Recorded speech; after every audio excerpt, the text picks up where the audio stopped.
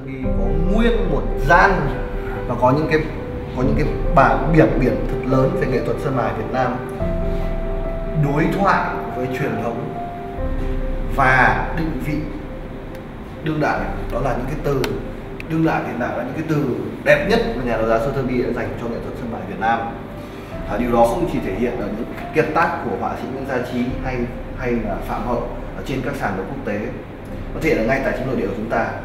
Đây là một tác phẩm của họa sĩ miền Nam, có thể nói là ông có lẽ là ông tốt nghiệp ở trường Gia Định, nhưng phong cách của ông rất kết hợp giữa phong kiến và hiện đại. Chúng ta nhìn bố cục dọc từ trên xuống, và ông chơi nguyên một cái cột toàn bằng rồng chặn bố cục lại theo cái chiều, tức là xuôi theo bố cục chiều dọc, được bởi hai phần chiều ngang là cái mái và phần tiền cảnh. Riêng về bố cục lớn là chúng ta nhìn kỹ lại, ông chơi một cái cột chặn dọc và chặn một đường tiền cảnh ngang hết để ở miếng mái. Đấy là hai cái mảng lớn nhất về bố cục.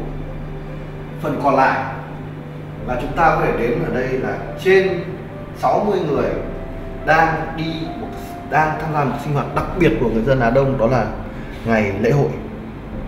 Vâng, đây là một cái ngày hội, có thể là một ngày rằm hay là ngày mùng 1, họ đi đến đền chùa.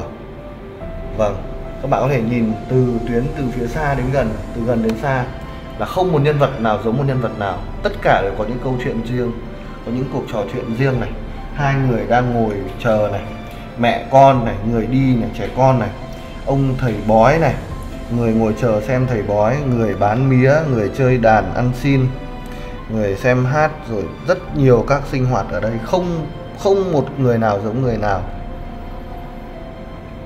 Vâng, và xa thì có một cái cổng sang một khu khác, có thể đây là khu nội thành, kia là khu phía bên ngoại thành.